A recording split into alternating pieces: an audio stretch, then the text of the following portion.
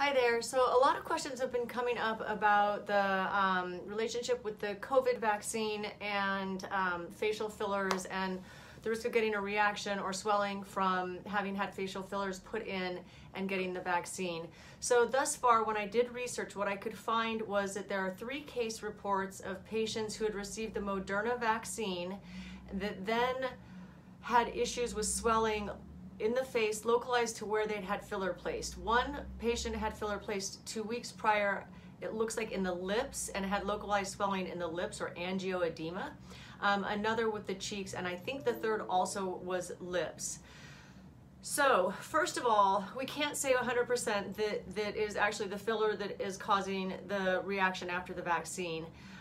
Having said that, I certainly have seen patients in the past suspected have had an inflammatory reaction to the filler after either having a viral infection, so an upper respiratory tract viral infection, or possibly a previous vaccine. In all 3 of the cases that were reported, the symptoms resolved with antihistamine or prednisone. There were no reports of having to do injections with hyaluronidase or other options that would remove the filler, and the patients had the resolution of their inflammatory situation. So, main point, fillers and then getting the COVID vaccine.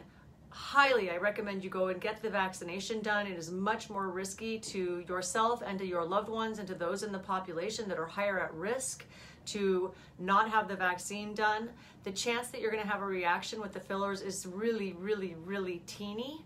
So I don't want that to be a reason that you do not get the vaccine done.